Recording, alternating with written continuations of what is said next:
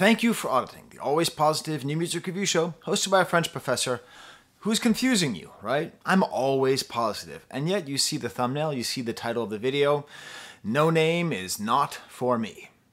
Now, what do I mean by that? I'm going to be reviewing her new album, Sundial, and don't worry, it's still a very positive review of a great album. An album which is very strongly sonically unified despite having many different producers, excellent rhymes, excellent raps, an amazing important voice with a different perspective. You know, a real artist at the top of her game who knows, how to spit, so to speak, and how to find producers that suit her style the best. That's my take on the album, but at the same time, it's not for me. And I mean that in a couple different ways. In one way, I mean it in the sort of traditional sense. Then I don't mean it as like shade. I mean it as like, it's not my style. It's not my style of rap album. Now, if I actually look into that, realistically, I have a sort of misogynist ear when it comes to music. I have for my entire life generally disregarded music made by women and prioritized music made by men. I've only really tried to combat that in the last couple decades, but still it's sort of deep down inside me. It's something that I fight against all the time. When we go a little bit deeper into that, of course, that's misogyny, and that's something which I talk a lot about this channel. But there's also, this term misogynoir, misogynoir, which applies to misogyny directed towards black women where race and gender both play a role. That's a term. It's a pretty important term, and you've probably heard of it. But, people come up with this stuff. Her name is Moya Bailey. She's an associate professor, just like me, except she's at Northwestern. I am not at Northwestern. To say that we're in the same planet is not accurate, but still, she's an associate professor. Her name is Moya Bailey. She's the one who created this term. And misogynoir is interesting because Alison Bechdel came up with the Bechdel test, and she gets named, and she's this famous person for coming up with this very important theory of sort of pop culture and feminism, and yet somehow the person who coined the term misogynoir is very rarely named. That is, in and of itself, an act of misogynoirism. But I don't actually think that's why this album feels like it's not for me, okay? I listen and own and enjoy a lot of rap music made by black women. Especially Missy Elliott, who's probably a top 20 musician of all time in my sort of brain as far as like influencing the way I think about music and what I like to listen to. I love all the artists that are out of Buffalo now. Shay Noir, Love the Genius, Armani Caesar. I enjoyed seeing Lil' Kim in concert. I own multiple Lil' Kim albums. It's not like I can't stand music made by black women. It's probably more just your general misogyny, where I just generally don't enjoy listening, or I have a weird misogynist ear, bone inside my ear, which I have to overcome. Because I've definitely never, and probably, boy, that's the next, I've never listened to an album by a white female rapper. I guess that's the next, like, could I hear that and take that seriously? I don't know. The other reason that there's kind of a block to me to listen to this album, and again, whenever I talk about the me of it all, I know I'm a selfish guy, and what are you going to do? You're 3 minutes in, I'm still talking about myself, I'm not yet talking about Noname, but I think it's important because I think my experience is not isolated. I think I represent a large public. This kind of prejudice against female-led rap music is, unfortunately, part of the history of hip-hop culture, not just in the people who make it, but also in the people who consume it like me. So that's why I'm focusing on me. It's a sort of a larger problem. The other problem is sort of conscious rap. And this album has a lot of themes. It's not all about money. It's not all about popping that P word, okay? There's no... It's a very, at times, preachy when it's bad, but in general, just a very positive, conscious album. And I have a conflictual relationship with conscious rap music. Sometimes I like it, sometimes I don't. Maybe we're actually headed into the fact that, oops, all along it was misogynoir because a lot of the things that she's talking about are problems that black women face. And so maybe my initial hesitation to review the album ultimately does come from that. You know, it's hard to place all these things because I've gotten a lot of comments over the last couple of weeks like, why are you not reviewing this? And I listened to it and I thought it was fine, but I didn't... What was it? So that was my first take, was not for me. But whenever I say not for me, I need to look into it more. And so then I listened to it more, and I came to appreciate it more, and I came to love it. And at the end of that journey, I realized it's not for me, okay? I mean it in the second sense, okay? It is not intended for me. To quote her, to quote one of the best lines on this album, the casual white fan invented the voyeur. Okay? Me, as a white listener, I am not invited to this album. Now, I can listen to it. I have listened to it. I can review it. But this album is very consciously for a black audience. And so in that way, it's not for me. And not just the hostility towards, crackers, you know, terms used all over the place, and it's not that I find it offensive, but it does display a certain amount of hostility, okay? It's obviously a hostile phrase. The album's still produced by Sony, so what are you gonna do? But the main issue about it not being for me is not just that it is hostile towards whiteness, but that it provides a view into black culture, black questions, black problems of black Americans, a sort of self-criticism, which I feel uncomfortable being in that space. I feel uncomfortable being in that space because it is a community which is often held to unfair standards. It is a community which is often cherry-picked for bad examples. And any time a black public figure criticizes black culture, white racists swoop in and say, you see, I told you so, I told you so, I told you so. You see, Bill Cosby says it, so it must be true. You see? You see? And I've studied enough of African-American discourse in academic circles and in pop culture circles to know there's this certain, unease, okay? That if you're going to be critiquing the community and sort of having something that you might call accountability politics, you have to keep the crackers out. Because you can't trust us. You can't. And I'm saying that as a cracker. I'm saying that as a white person. You cannot trust us. Me, you can trust because I'm not going to generalize, but I'm not sure. I'm not sure it's useful or helpful for marginalized communities to have their conflict within their group shared by the people who are oppressing them. Okay? And that goes for all marginalized communities. So it's not for me. Okay? So that's my long caveat to say I'm still going to review this album because it's still a great piece of art. I am still a visitor to this world of hip-hop and rap music, and I'm still a commentator and an academic who wants to talk about it and wants to take it seriously. And frankly, if she didn't want me to review this album, she shouldn't have made it so good. Okay? So I'm going to be touching on these themes about it not being for me because I think that's an important aspect of it. And I think it's something which makes a lot of listeners angry, makes a lot of listeners feel understandably alienated, but I think listeners need to become comfortable with that and accept it.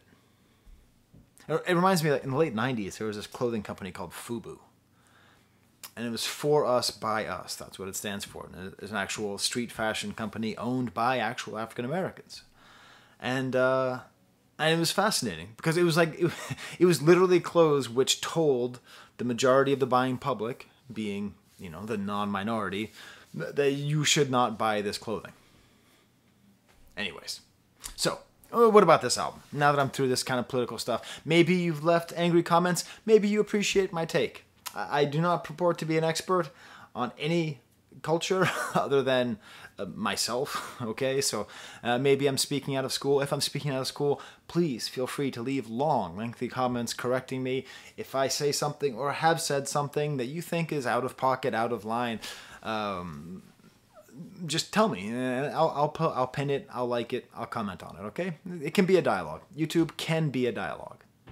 It's usually a monologue with a bunch of pissy garbage, but it can be a dialogue. So let's get that going.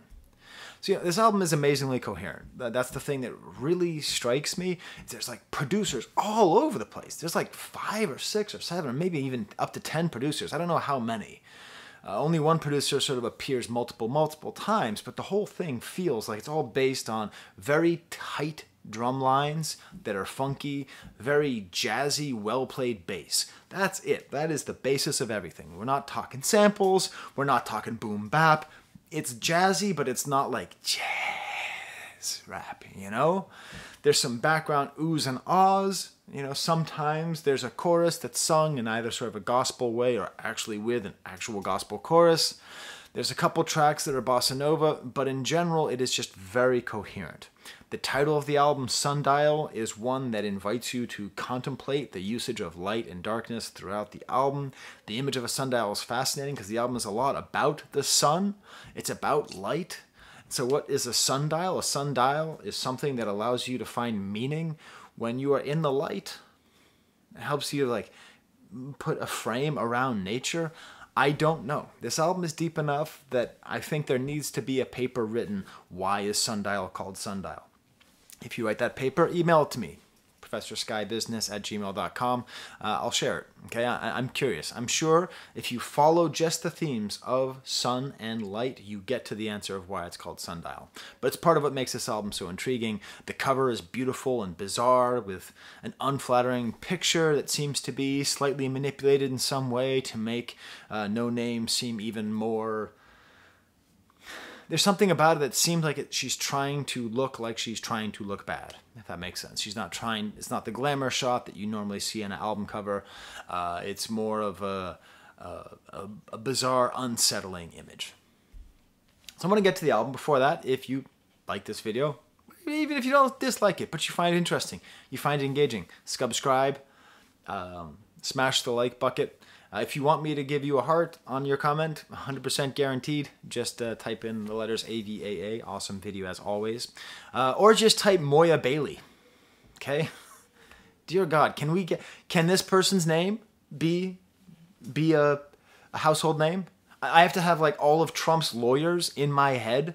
I have to know these stupid, bloated criminals in my head, and I don't immediately know the academic who coined the term misogynoir, which gave voice to an entire thing that people knew existed, but she did the thing that academics can do, where by naming and describing something, we can help to actually start fight it. Like the thing that academics can do that's actually powerful and important, she did, and she's not a household name, and Rudy Giuliani and all those creeps are?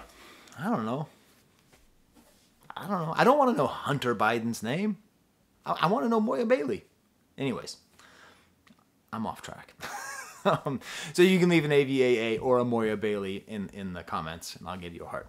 So let me give you an example of this album. A Stamp is my sample song. It's called Hold Me Down, featuring Jametta Rose and Voices of Creation, like this nice chorus. And this is produced by Gaetan Judd, who has the most songs produced on here. It's got this whole album has just a general sound template. A very stuttered, funky beat, kind of like stutter step, sort of ghostly moans in the back, and the bass player needs a raise. Whoever the bass player is, she or he needs a raise, because this is just outstanding bass all the way through. Little tiny details and textures throughout, a very uplifting, catchy chorus. And what's great about this chorus and this whole album in general is it's always ambiguous. You know, this is not a I'm every woman uplift, we can do it. Black women, black people, women, we can do it, we can do it. It's very ambiguous. It's very, it doesn't provide a lot of answers. It provides a lot of questions. It forces you to nuance answers you thought you had to questions.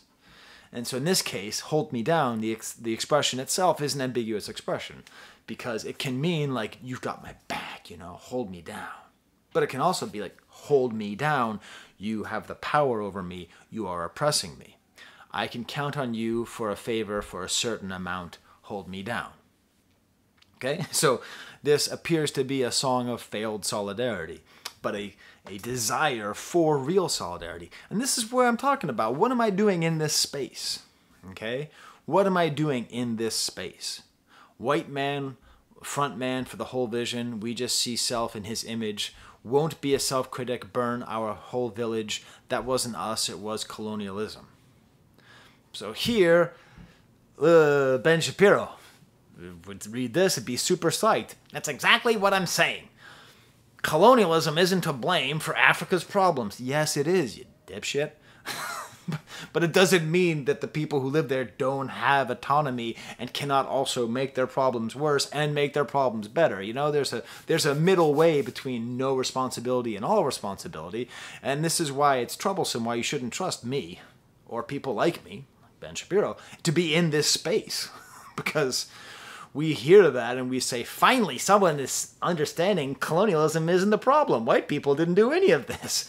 We're all trying to find the guy who did this, and it's not me, okay? But it's still a very important it's a very important question, right? Like the actual how does a community, a marginalized community, strengthen itself? Understanding the sources of oppression is important, but then the next step is going beyond that and overcoming the oppression and overcoming the oppressors themselves. So this is that kind of inquiry. We keep our babies fed. We don't beat and our word, our women. We good. We is Wakanda. We Queen Rwanda. Oh, man. So, Wakanda, Wakanda is not a real country. You might not know this. It's made up. But Wakanda is a very complicated. It does not get enough respect as an idea in our culture as this desire for a happy, well-adjusted, resource-rich, unpillaged African country. Okay, the Afrofuturism, the science fiction of it all, this great ideal, and then Queen Rwanda, which is an example of a country which was horribly colonized and even worse, decolonized, that led to black people of different sizes and shapes and tribes murdering each other in the thousands, okay? So this is that question. This is that debate that's going on. And you have to know a little bit of history to know that the reality is Rwanda and not Wakanda. And the question is, could the reality have been Wakanda? First black president, he the one who bombed us. So talking about Obama's role in drones, making rich, black billionaire legit, slave market deficit, rise up, rise up. So there, you get it. So like, it's not for me in the sort of soundscape of it all.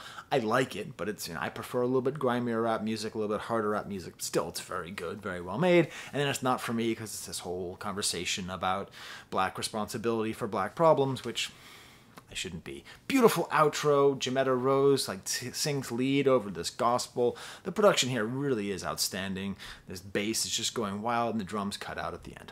Okay, I'm going to go through the rest of the album a little bit quicker here. This is my mug. It's cool. It's the only piece of merch I have left. If you get one, hand wash it. If you put it in the dishwasher, it fades. It fades like the memory of summer in 6th grade. I don't know what I did then. Black Mirror is the first track on the album, produced by Daoud. Tinkling sounds sort of announce, it has the feeling that this is going to be an important album, and it is. Some synthesizers behind. This is the first of the kind of bossa nova beats, which is cool. We don't hear a lot of rapping to bossa nova beats. Now all you hear is either reggaeton or trap, so it's interesting here. Kind of the thesis. This first track is probably why I didn't review this album, because this opening is sort of all the stuff that I was afraid the whole album would be, but the album is not. Like, the whole beginning is like, I am this and I am that. She's a shadow walker, moonstalker, black author, librarian, contrarian. They say we dead, we're not. I believe my sister, we're positive, all this kind of stuff, which is not bad stuff. But I sometimes find the sort of uplifting rap music of that style repetitive and pandering, but it's not the album. That's just like the first half of the first verse, and then she nuances it immediately, We smoke in positivity like dust, trust, angels never effed with us, shadow box till sundown, lynch down. So all of a sudden we have like the sundial and the image of sun, and then a sundown town is a town where African Americans were expected not to be, or else running running the risk of being lynched in the South, but also shadow boxing in the sun is like kind of shadow boxing is a powerful image. All these things all together. You know, my initial dismissal was bull pizzle.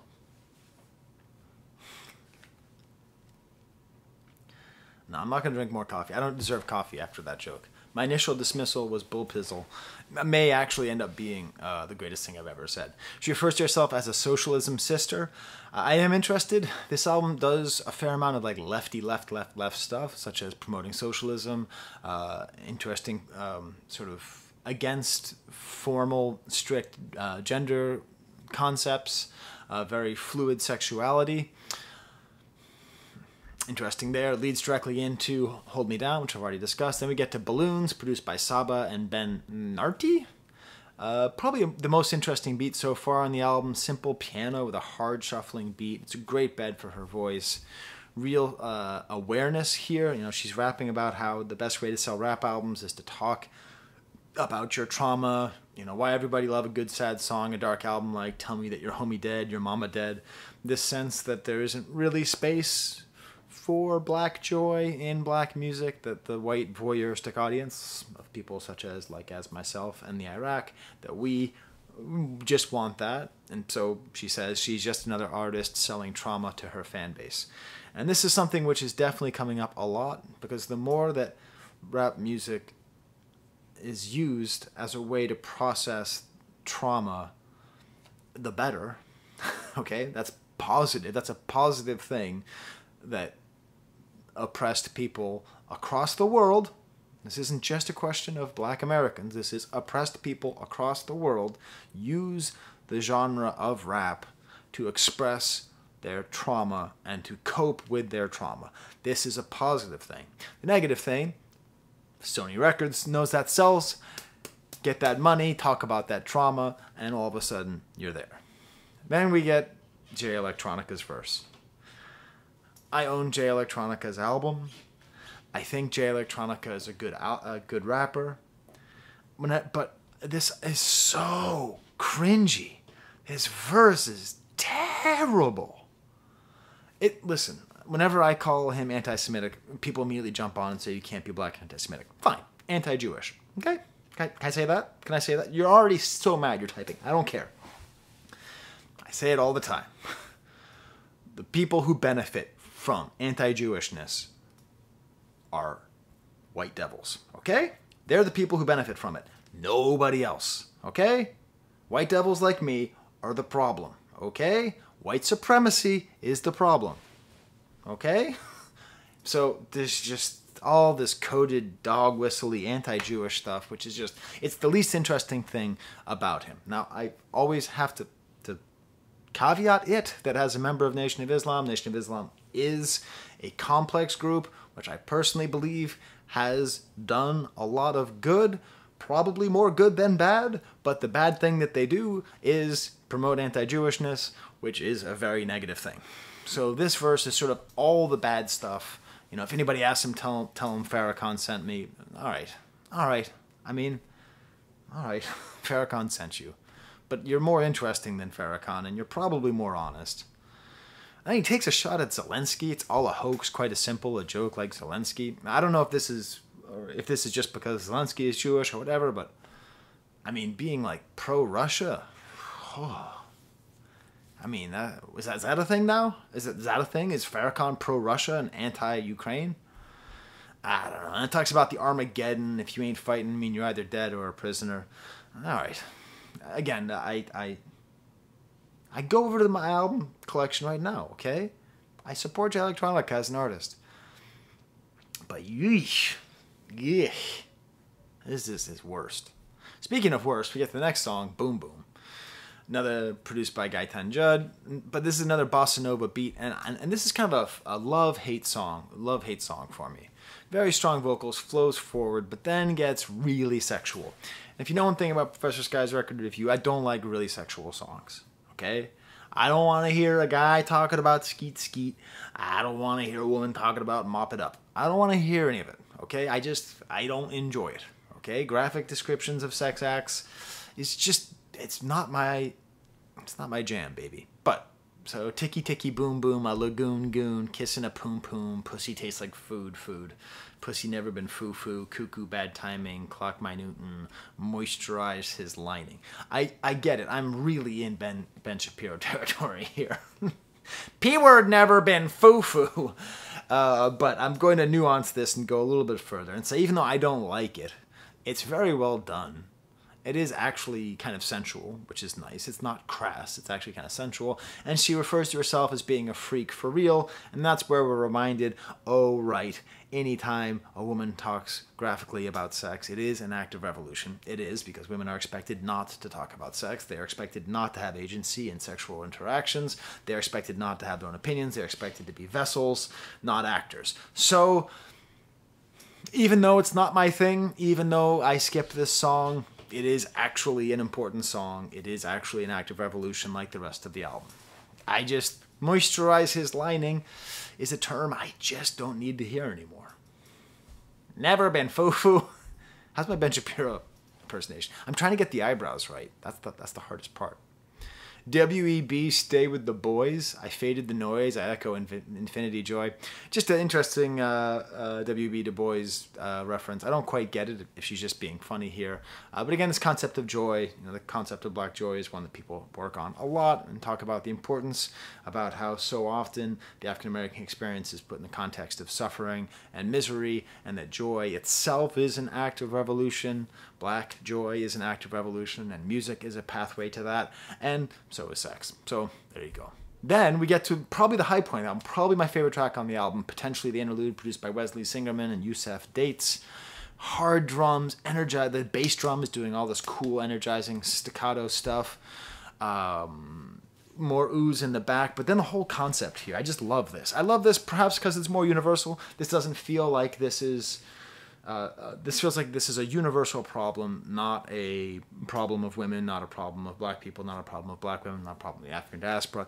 It's a universal problem. People say they love you, but they really love potential, not the person that's in front of them, but the person you'll grow into.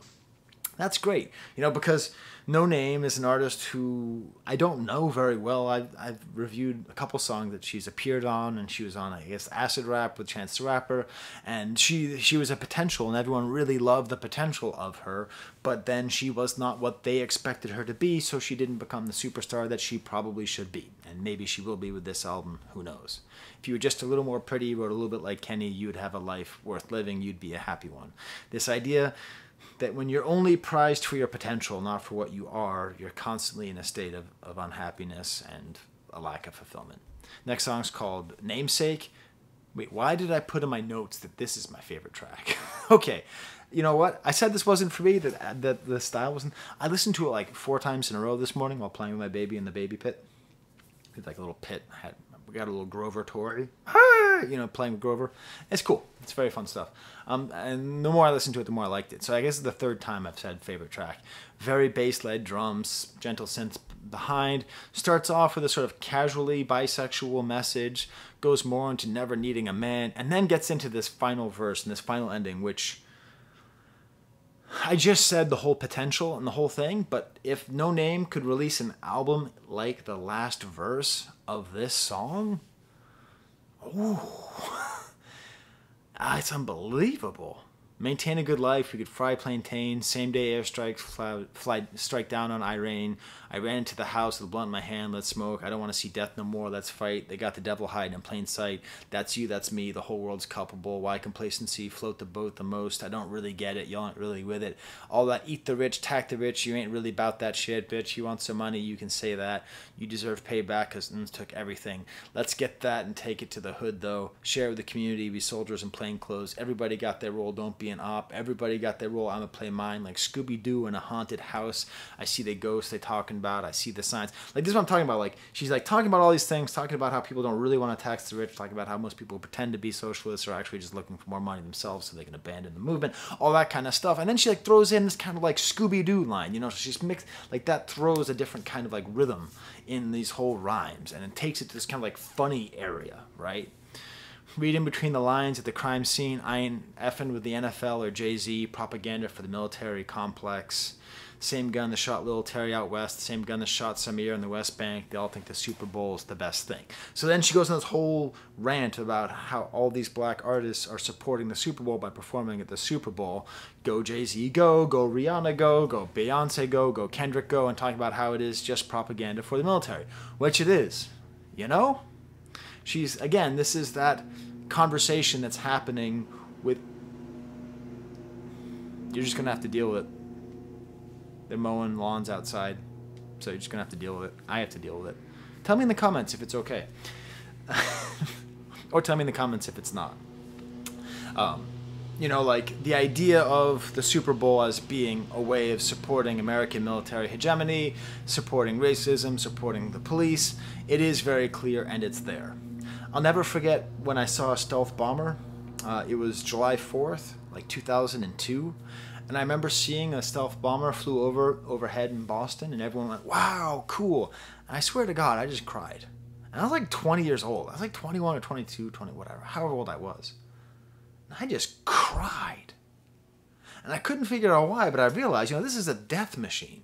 Like, most people who see this, that is the last thing they see. And we just sit there and we watch these jets fly and we clap for these death machines. Every time you see a flyby by a jet, understand that that thing was created to murder children. That's what it was made for. Anyways, yeah, now I'm married to somebody who was bombed by the United States government in 1999. You know? Somebody who has heard jets flying over her city and heard the bombs fall, and I'm supposed to sit there and clap because of what? So, it's great stuff. And then she calls herself to task for playing at Coachella. And it's very cool, very kind of old school verse. It's great. And we get to Beauty Supply, produced by Emile. This song reminds me a lot of the track Kiosk by Lupe Fiasco in a very positive way. It's a great song, but it has that same kind of like lightness and depth to it, and a great kind of catchy chorus. And this, talk about not for me. This is all about feminism and black beauty standards and black businesses that cater to white European standards. It's a great song. If I were a teacher, if I were at Northwestern and able to teach a class alongside Moya Bailey, and I was told, Skye, you have to teach a class about black beauty standards, I'd say, first of all, why are you having me do this? Moya Bailey's right there, but fine, maybe she's got the flu. If I had to take like one object to show them, I'd show them this song, because this goes through the whole thing about the problems of the beauty standard and about how black businesses profit off of that beauty standard, okay? So this is not for me. This is not for me to sit around and pontificate about, well, black women want to have European hair and that prevents them from achieving... Jesus Christ, you don't want to hear me talking about it, but I'm happy to hear about it. I idolize a white B-word while I rock a toupee, cosplay a new identity, same enemy, me, when I believe I'm prettier with my weave, when I could see the forest behind the trees, I'll be free, I'll be free. Beautiful song, very deep. It does give me this sense, like, I remember when I saw that documentary on black hair, and I just didn't know. I didn't know. I literally went from not knowing that it was a thing at all to understanding it a little bit, which for a documentary is an amazing success. And sort of since then, I feel like there's been a lot of great work and a lot of great discourse around this. Next track is called Toxic, which opens up with a quote from the movie Boomerang. I was a white kid in the 80s, which means I love Eddie Murphy. Oh, I loved Eddie Murphy. I want the knife. I love Trading Places. Well, I rented Delirious and started watching it with my parents. They made me turn it off immediately. But I loved Eddie Murphy. He was the funniest person in the world. And I remember when the movie Boomerang came out, and I didn't watch it. You know why? It wasn't for me. Okay? I now understand there's a whole raft of movies that were made for a black audience to relate to a black audience, that even though they starred crossover stars like Eddie Murphy, I was not about to watch that. I understood on some level that, like, I will not enjoy this movie. Which is a problem with me, right? Like, I should watch that movie. It's a very important movie. FT Signifier's done a lot of great work on sort of movies about black love and the way they're represented. And it's just a whole raft of movies that I've never seen before because of this weird kind of sort of racism, but it's more like willful ignorance of this part of the human experience, which is racist. Anyways, the movie Boomerang is interesting because it's about Eddie Murphy, who's a womanizer, who has a woman played by Robin Givens who treats him the way that he treats women. And then he sort of like finds a Halle Berry who plays his character who's like nice to him. And he's like always pining for this woman who's just sort of mistreating him. And it's an interesting theme because this whole movie itself, this whole song, is basically from the perspective of Angela, from the perspective of Halle Berry's character. Well, I guess Halle Berry was supposed to be the unattractive one in this movie. I don't know how that works out. But anyways, I guess it was one of her earlier roles before she was established as, you know, sexiest woman alive, or whatever. So it's very interesting in that way that it's from this perspective. She says, "I can do bad, bad all by my lonely." I don't think that's a reference to Biz Markie, but he has a beautiful song. "I could do bad by myself. I don't need your help to starve to death. I could do it alone." I don't know if it's a reference to that, but I will always quote Biz Markie when I can. But it's in it. I like it because she always takes responsibility. She's a very interesting person in that way, where she's never just blaming other people. Really, it was me. You see, I gave my energy to he. She's taking responsibility for how she does it. In some ways, it's kind of like a good companion piece to "We Cry Together" by Kendrick Lamar, because it's sort of about this fight.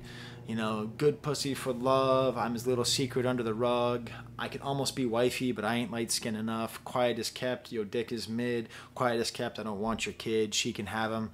But what's nice is that the stakes are kind of lower. Like, this feels like this is about a bad relationship, but this doesn't feel like this is like abuse and gnashing of teeth. This feels like just sort of standard human lack of compatibility. Afrofuturism, produced by Nascent. Again, very tight, staggered beat, ghost signs behind. Not too much to say about this, but more sort of in this theme of questioning the questions of global blackness. Moving on to the next song, Gospel.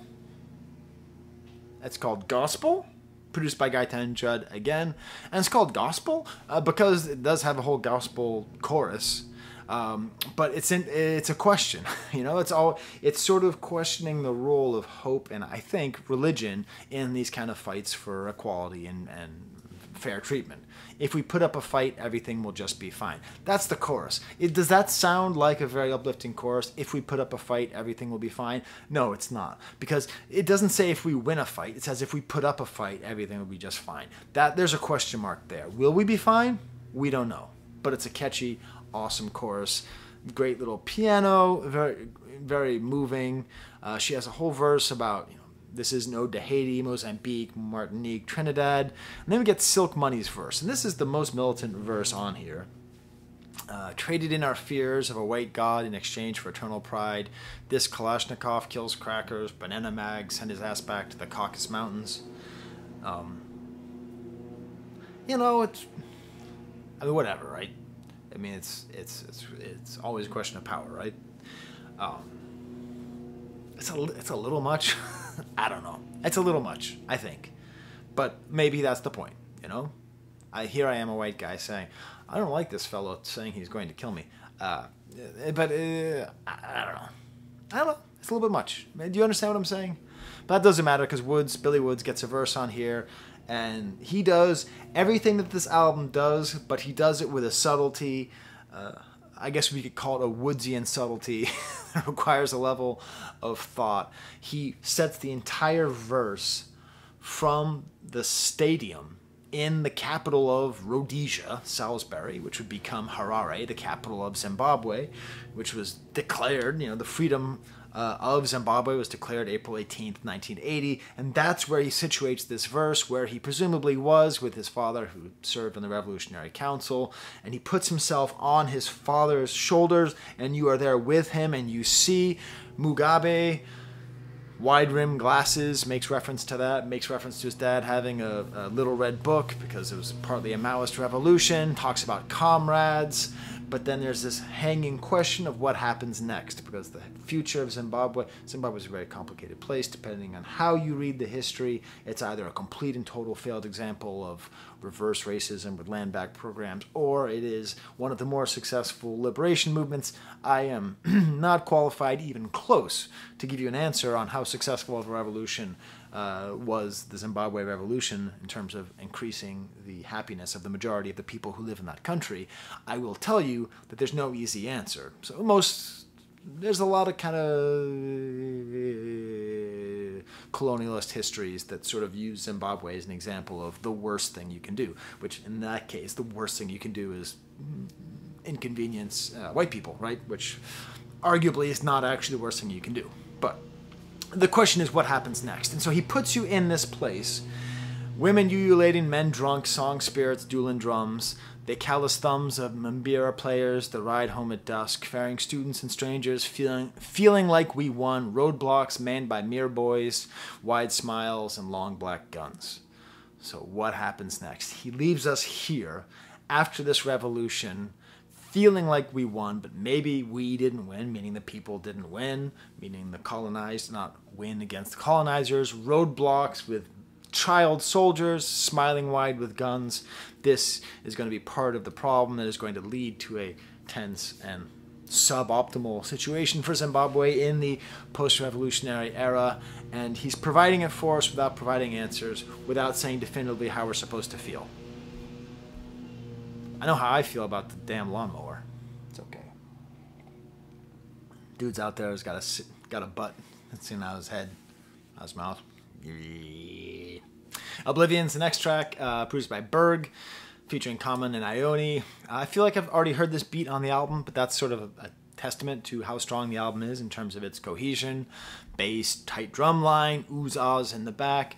The chorus is maybe the best production on the album, with Iona singing here, and just there's something about the way this chorus is produced that's very satisfying. I sort of feel like if the raps at the end of Namesake could meet the chorus of this song, and you had that level of excellence all the way through the album, that the album would just be sort of on that next kind of masterpiece level, as opposed to being very, very good. There's more comedy in this song, which I like. I'm that bitch, you sound like cat piss on popcorn. Eat that popcorn. It's cat piss on popcorn. Popcorn already kind of smells like cat piss. You ever notice that? Boom, ba-doo, boo, boo, boo, boo. What's the deal with popcorn? Did a cat piss on the popcorn? The point is, it's kind of a funny line. It's all about oblivion and the world blowing up and things not mattering. It's kind of a weird, pessimistic ending. Common has like the most common lyric ever. My metaphysics ain't for the metaverse. It's red alerts. I touch where the ghetto hurts. Beautiful line, very well delivered. So there you go. There's my review of Noname. It's not for me, but I'm happy to have listened to it. I'm happy to have thought it. Thank you to those who have been sort of angrily posting, how come you haven't reviewed Noname? My auditors, my viewers, do keep me honest, you know? I imagine I'm going to get some interesting comments from people about how I said some stuff that they don't like, and that's totally cool. Let's make this a dialogue. These are my Patreons, patreon.com/Professor Skye. They help me buy music and stuff. Okay, until next time, there's the camera.